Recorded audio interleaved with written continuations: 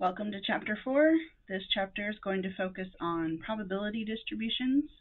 There will be more notation and formulas, so make sure you're keeping track of those. In particular, watch for how things we've already covered are related to the new material that we're learning. It will help you to have an overall feel for the big picture of statistics. Okay, let's get to it. Hello, and welcome to the lecture video for Chapter 4, Section 1, Probability Distributions.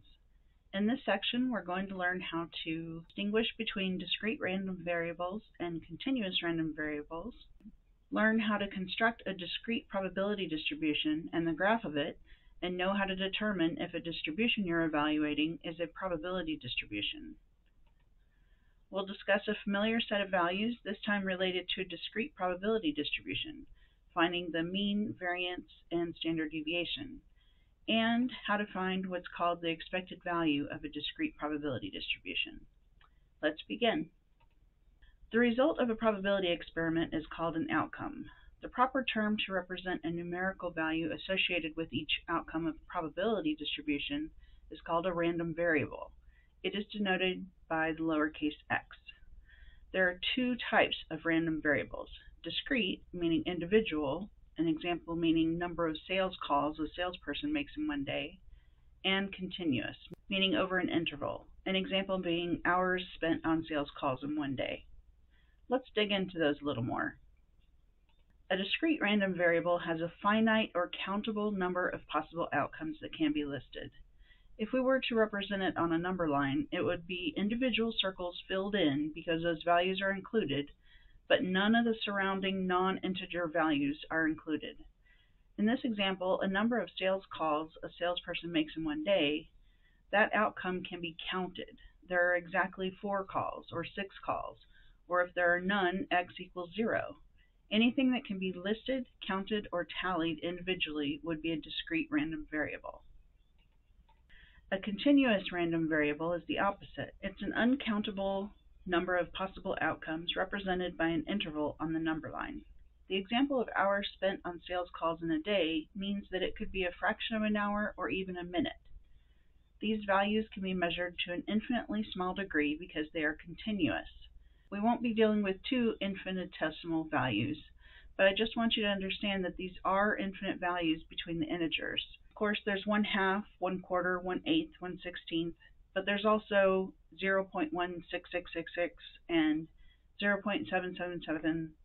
All of those are continuous random variables.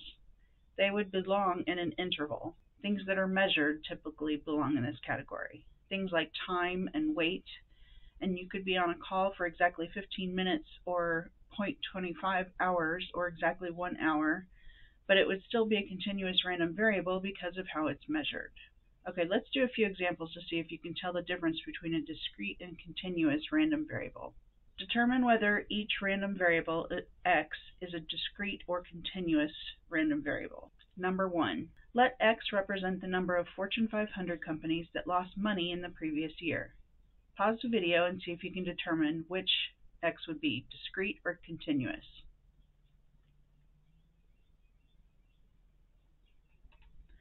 Well, the number of companies that lost money can be counted, so that is a discrete random variable. We can't say that 2.75 companies lost money. The variable must be described in whole numbers. Okay, let's try another.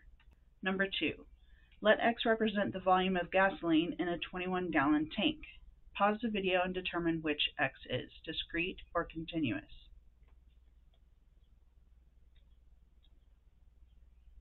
Because the amount of gasoline in the tank can be any volume between 0 gallons and 21 gallons, this is a continuous random variable.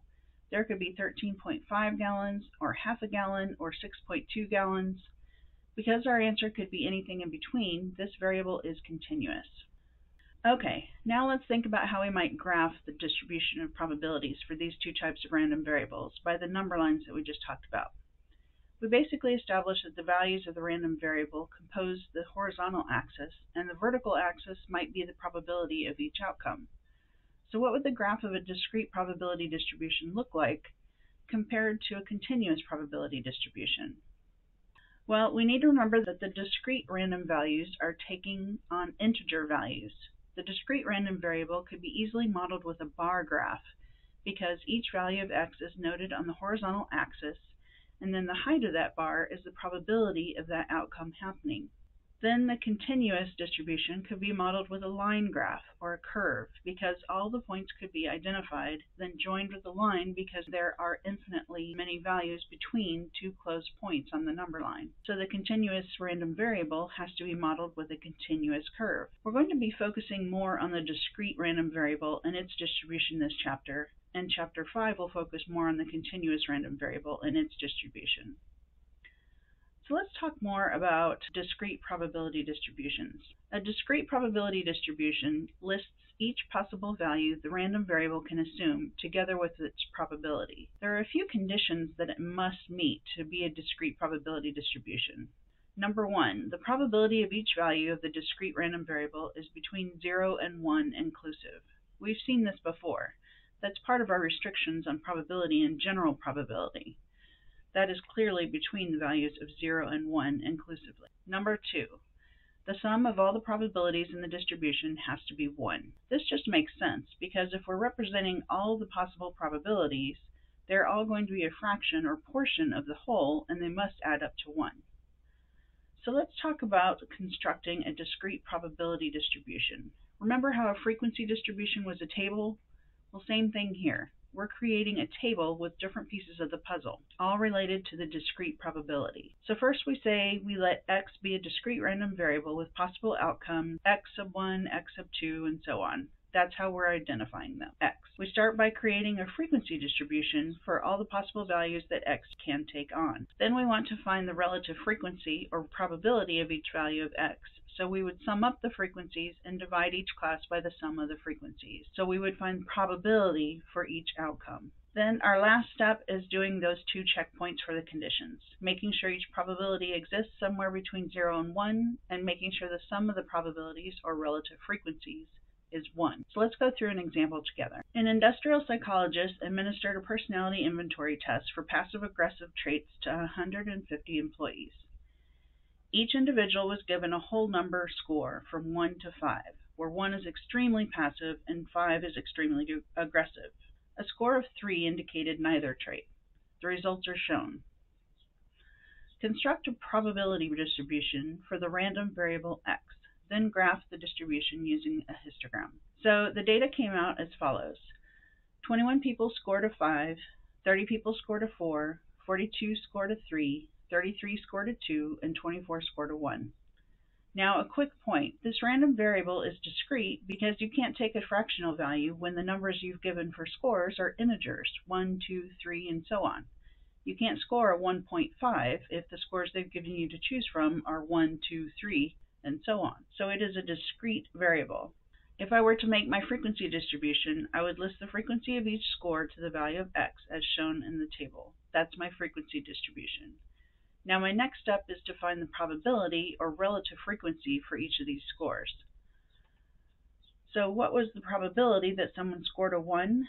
What was the probability that someone scored a 2? Well, to find the relative frequency or probability, we divide the frequency of each class, or x, by the total of the frequencies. We were told the sample size on the previous slide. There were 150 employees. So we'll need to divide each of those numbers by 150. Pause the video and do those calculations for each of the numbers. They are listed on your lecture notes in the instructions.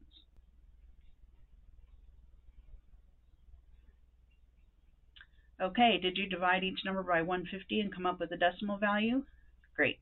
Make sure you're putting that in the table on your notes, final decimal value. That's the probability. Here's what you should have gotten for the different values.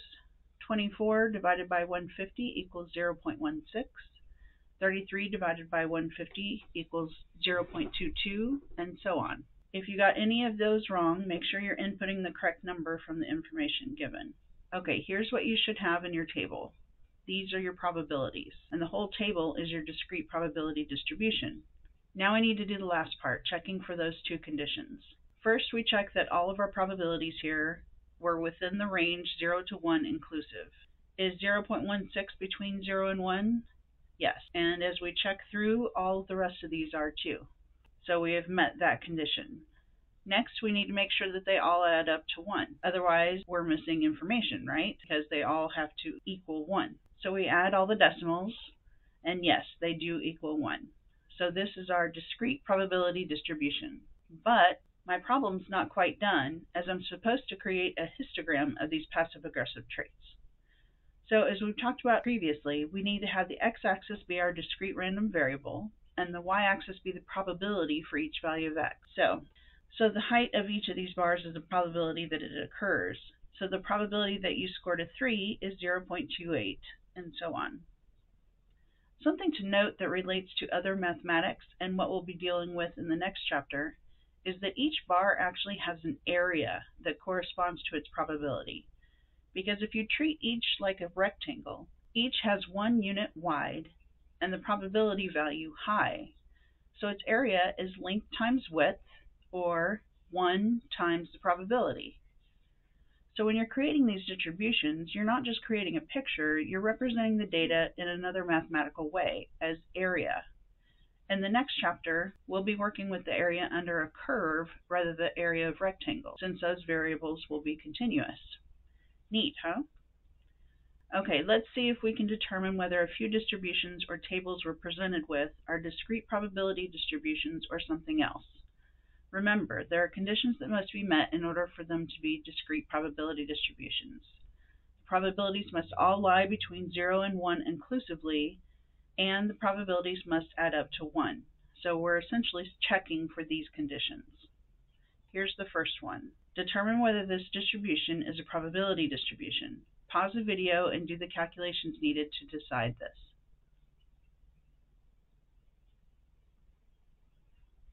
Okay, so we can just look at the probabilities listed and see that they all lie within 0 to 1 inclusively.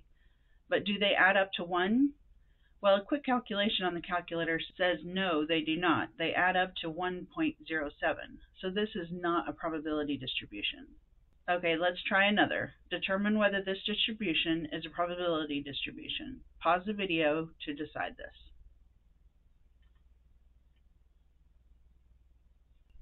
Okay, this time the sum of the probabilities is 1, but there is a negative as one of the entries that is supposed to be a probability.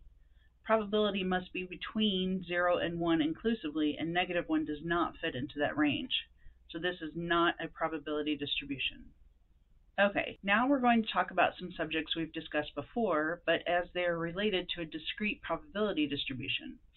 Remember in the past they were frequency distributions. Now we're doing discrete probability distributions. We're going to find the mean, variance, and standard deviation of a discrete probability distribution. First, the mean. The mean of a probability distribution that is discrete is found by summing the products of x times their probability. So we say mu is the sum of x times p of x. Each value of x is multiplied by its corresponding probability, and then all of those products are added together. I think it's important here to show a comparison of the formula you've already learned for frequency distribution. If you remember, it was mu equals the sum of the midpoints times their frequencies divided by our sample size. Well, this new formula is actually kind of hidden in the old formula. It looks like a completely new formula, the sum of x times p of x. Well, the probability of any of those values is the relative frequency, or the frequency of that outcome divided by the sum of the frequencies. From here, can't we say that f over n is equal to p of x? So the mean of a frequency distribution is modeling what we expect to see here in the mean of a discrete probability distribution. They are similar. All right, let's find the mean for the personality inventory test for passive-aggressive trait. Remember, mu is equal to the sum of x times the probability of each value of x. So row by row, we're just going to multiply each of the x and probabilities together, then sum all of those values together.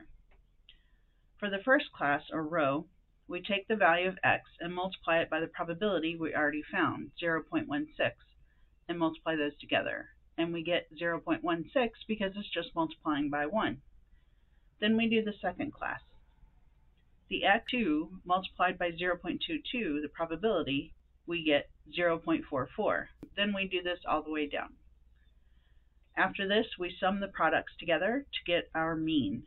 The mean for this probability distribution is 2.94. That is the average value of passive-aggressive traits scored in the test. And if you remember, 3 actually meant that no traits were shown, either of the passive or aggressive. So the results mean that the average is slightly more towards the passive direction. Now we move on to variance and standard deviation. Again, we can compare these formulas to those for frequency distributions. For the variance, we are going to find the deviations from the mean, square them, and multiply them by the probability. Or as we found a moment ago, the same thing as frequency over n, or sample size. For standard deviation, we're simply going to take the square root of all of that. So let's do this for the passive-aggressive test. We're going to find the variance and standard deviation of this probability distribution. I need to remember that we already found the mean, which was about 2.94. So my first step is to find all the deviations. That means subtract x minus the mean. Remember, it's okay to get negative values here because we will be squaring them. So the first one, we subtract 1 minus 2.94 and get negative 1.94. Then the next one, we subtract 2 minus 2.94 and we get negative 0.94, and so on. After that, we need to square all the deviations. When we do the first one, we square negative 1.94 and get 3.7636, and we do this for the rest of them. Lastly, we multiply the squares by the probabilities we previously found. For this first one, we multiply 3.7636 by 0.16 and get 0.60218. Then we do the rest of them. An important note at this point, I wouldn't go any further than this with the decimal places, but I would keep them to this level of accuracy until you get to the end. That way you're preserving accuracy all the way through, and you won't have any mistakes that were made because you rounded too soon. You will round at the end of the problem. Okay, after multiplying all of them through, we sum or add up all of the products, and we get about 1.6164. That's the variance. Then we find the square root of that amount, and we get about 1.27 or 1.3. Here is where we round. Our result means most of the data points differ from the mean by no more than 1.3. Okay, a quick calculator note here. In case you're not aware of how to do this, if you have an answer on your calculator that you then need to perform an operation on, you can use the second key and answer or negative key to retrieve that answer. Here's how I would have found the square root in this problem. If you want to follow along, type in the number 1.6164, the variance value that we just found on your calculator. Now follow the instructions on the bottom of the slide. Press the second key, then the x squared key, which is really selecting the square root above it because of the second key. Then select the second key again, and select the negative key at the bottom right. It's just to the inside of the enter key. It looks like a minus sign with parentheses and has abbreviation for answer above it in whatever color your second key is in. This recalls the answer from your previous operation. You can always add, subtract, multiply, divide, or raise to a power a previous answer simply by pressing those buttons immediately after arriving at the answer. But if you need to press other keys, like the second key and square root, that's when the answer key comes in handy. Practice it for yourself. Pause the video if you'd like to put this in your calculator notes. And you may have to press enter after you've pressed the answer key to get it to calculate.